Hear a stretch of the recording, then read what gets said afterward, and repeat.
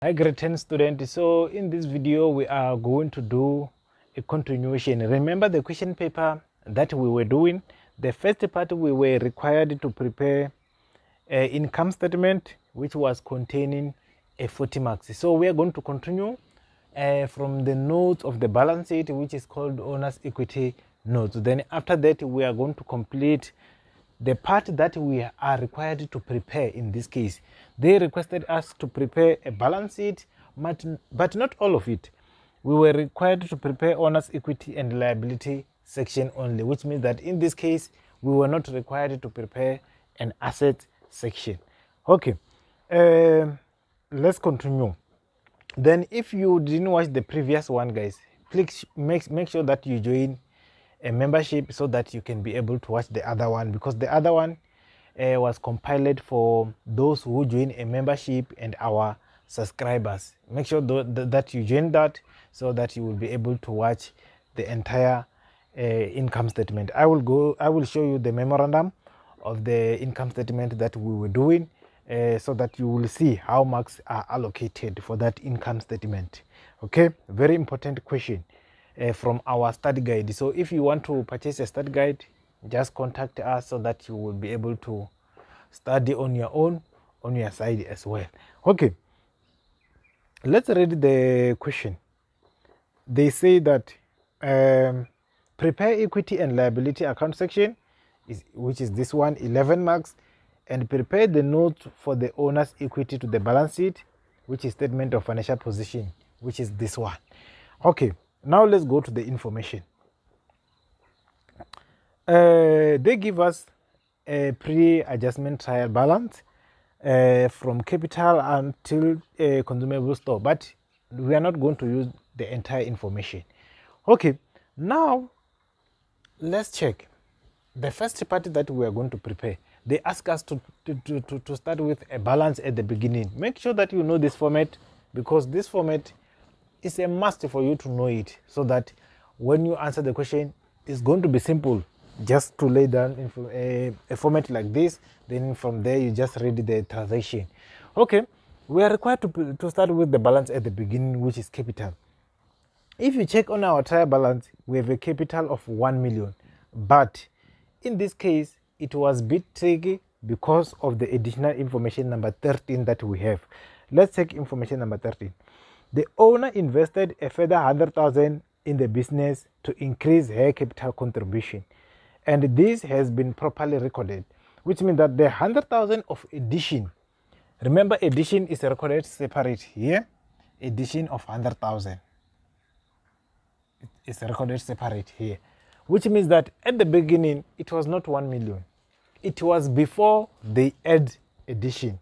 1 million minus 100,000 is going to give you opening balance of 900,000. That's how you work this one. So which means that if you just copy before reading that whether additional was recorded or not, you're going to get it wrong from here, and the rest is a history. Okay, now we are going to net profit for the year. Net profit for the year, guys, we got it from the previous video of income statement that we prepared. Okay, the balance that we got, I will show the income statement this side. It was 900 and 400, just like that. Okay, now we can proceed to the next one, drawings, which we have to open a bracket, of course. Then if you check at the beginning, they give us a drawings under trial balance, drawings amount. It was, let me check, drawings number 2, 42,600. 42,600. From there we need to check additional information if there is any drawings made by the owner. If you check additional information number, let's say quick, information number 3, Lolo took a stock for her personal use at a cost of 4,800. For personal use is drawings, 4,800. We must add it here. 4,800 is going to increase what? Drawings that we have at the beginning of the year. every time, guys, don't just copy what is on the trial balance and paste it in total. Make sure that you go through all the adjustment and see if there is any adjustment related to it. Okay, now let's calculate. It's gonna give you, remember, drawings we are taking, which means that it's going to be negative. When you show negative in accounting, must be in brackets. Okay, amount is 47,400, just like that. Okay, now let's move to the next part. The next part, we have to calculate the balance at the end. The balance at the end is very simple. 900 plus 100 plus 900 minus 47,000, then it's gonna give us amount of 1,853,000. Okay, then now we are done with this part. Let's move to the next one. The next one is owner's equity balance, which we already calculated under this note. Is copy and paste 1,853,000. Okay, now let's go to the loan. When you start, you open a bracket and you take the balance and you adjust from additional information. The loan balance, it was 652,000 under a trial balance. If you check the loan from BM Bank, okay, then after that we are going to check if there is any current portion of a loan. Okay, information number 10, the loan statement from BM Bank on 30 June 2019 reflects the following: balance, total repayment, balance on 28, interest, capital amount. The one that we are focusing on is bullet number 2. They said a capital amount of 70,000 will be paid off the loan in the next financial year. Those balance, total repayment, and what we don't adjust it, because balance at the end is 652, which we already write here, which means that the next one, which is not yet recorded, is what is capital amount. Capital amount is current portion of a loan. In this case of a loan, is current portion of a loan which is going to be paid within 12 months. It's going to be paid in very short time, which means that it's no longer part of what long term. Non-current is a long term, current is a short term, which means that we are going to subtract it here from long term and we put it here in a short term, because it's going to be paid in short period, not long period. That's why we remove it here and we put it that side, 70,000. Okay, and when we calculate the balance here, it's gonna be 582,000. Okay, not here, guys, not here, not here. Yes, this one is correct, this one is correct. Now we are going to this one.